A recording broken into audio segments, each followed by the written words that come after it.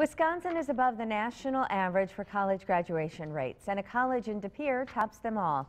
Many of those graduates say they plan on staying in Northeast Wisconsin. Fox 11's Kelly Schlick takes a closer look at how these grads could help the local economy. Graduating students at St. Norbert College are understandably proud. It's quite the milestone. And so is the college itself. We have the best four-year graduation rate in the state. A Fox 11 fact check found 70% of St. Norbert College students graduate in 4 years. That's according to a study by the Chronicle of Higher Education. The average four-year graduation rate for all private colleges in Wisconsin is just under 48%. We have a four-year graduation guarantee. So if we do everything to align them with an advisor to make sure that they're getting the classes that they need and to be able to finish on time.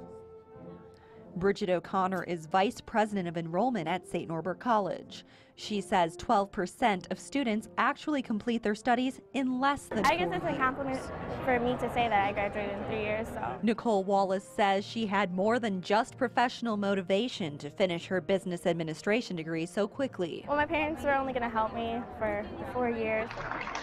Ripon College and UW-Oshkosh also held commencement ceremonies this weekend. Ripon sees nearly 57% of grads finish in 4 years.